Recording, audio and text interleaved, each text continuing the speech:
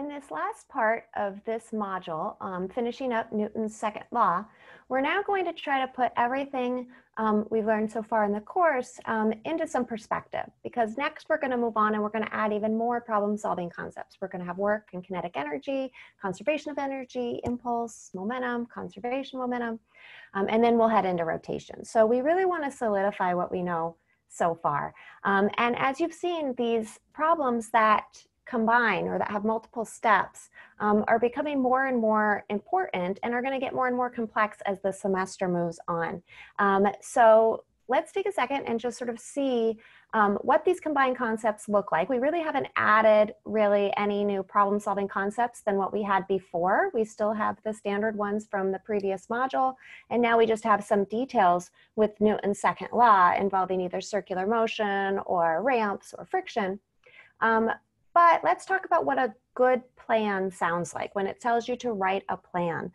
So for example, let's say that we have Atwood's machine, which just means that we have a pulley with two masses on it. And, let's call this M1 and M2, and let's say that M1 is greater than M2, so this is accelerating as I have it there. And let's say that you're asked to find the time it takes M1 to fall a distance L starting from rest. So if you were going to solve this problem, hopefully you can recognize that, okay, you have two masses and a pulley, you're going to have to use Newton's second law, write an equation of motion for each object. So you'll have an equation of motion for M1, you'll have an equation of motion for M2, you would solve that, and then use that as part of your solution. But the question is, how do you want to phrase kind of this plan? So when you write a good plan, the way you want to do it is it kind of can always have the same phrasing. Step one, we'll use, and then we're going to put in our problem-solving concept, whatever that problem-solving concept is. We identified this as Newton's second law. So you're going to use Newton's second law, and then to get, what are you going to do with Newton's second law? What's the goal of that step?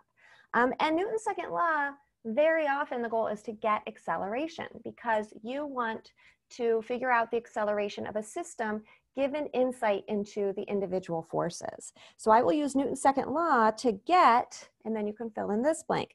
And in this case, again, it would be to get acceleration. And so that would be our first step, because the problem didn't ask for acceleration, it asked for the time. So acceleration is useful because then we can go back and we would just simply have our 1D motion for M1. If we knew the acceleration of M1 and it started from rest, it's what time does it take to fall a distance L? Well, that's just a very simple constant acceleration 1D motion problem.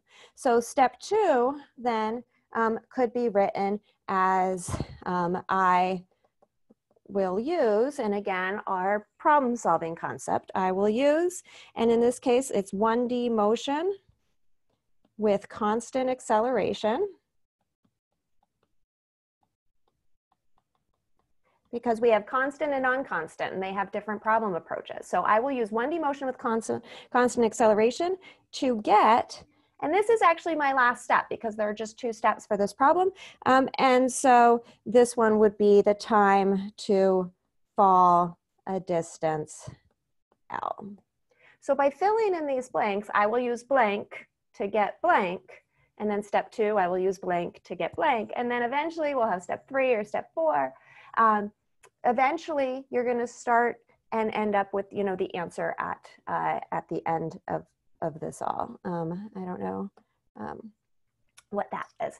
All right, so writing a good plan is important. Being able to articulate when you're using which problem-solving concept and what the goal of that problem-solving concept is important. So just practice that skill on the combined concept problems that you're provided in the module assignment, and ask any questions you have.